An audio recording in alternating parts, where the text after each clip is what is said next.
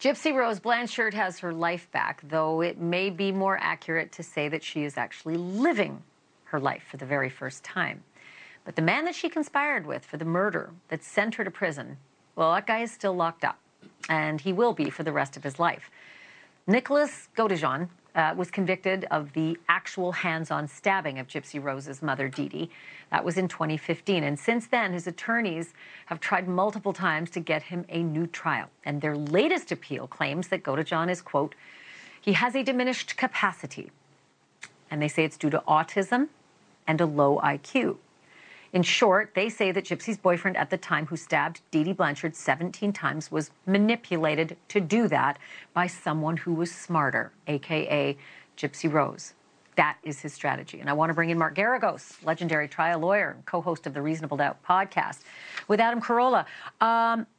Look, you're the lawyer in this conversation, my friend, but I always thought the time to bring up diminished capacity is when you're at trial, not after you've been convicted and you want another bite at the apple.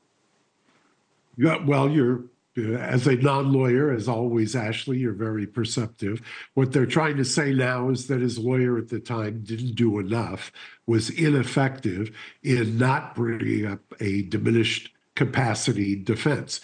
Diminished capacity defense, for people who aren't in the weeds here, basically attacks what's called mens rea, the mental state of the defendant. And you're trying to say that if the mental state was diminished or impacted, that therefore you didn't have the ability to form malice, which is required for murder. If that were the case, if he was convicted of manslaughter because he didn't have malice, he wouldn't be in custody. That's their argument.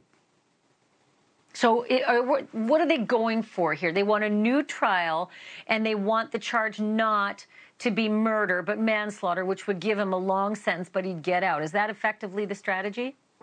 Well, it's effectively, if you get a new trial, he would have the ability to interpose, to plead a diminished responsibility, diminished capacity defense. The reason I call it either one, in California, they eliminated it. You remember, Ashleigh, the Harvey Milk and George Moscone murder and the Dan White Twinkie defense. That was what caused the elimination of diminished responsibility in California.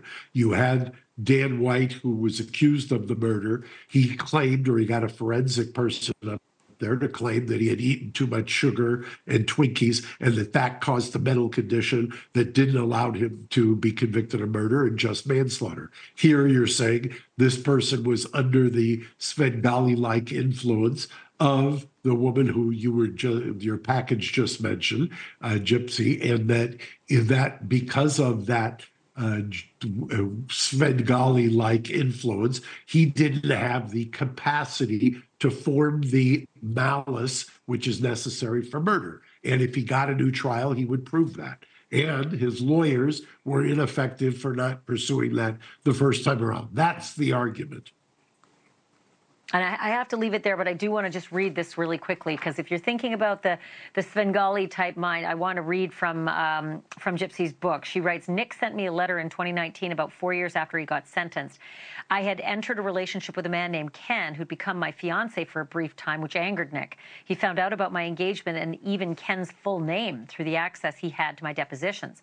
I wish I had saved the letter to share, but basically Nick said I was committing adultery, that he had taken my virginity, which he didn't, and by God's law, we were married. The letter was reminiscent of his dominant role that he was obsessed with playing out when we had our internet relationship. It's fascinating to hear how eloquent and smart she is, and whether he's going to use that, if he gets a shot to try to prove it. As always, I adore you, Mark Geragos. You're like one of the best law professors I've ever had. Just wish I got the JD. Thanks for being on. Thank you. Thank you for watching. Go to newsnationnow.com to find NewsNation on your television provider. And don't forget to click the red subscribe button below to get more of NewsNation's fact-driven, unbiased coverage.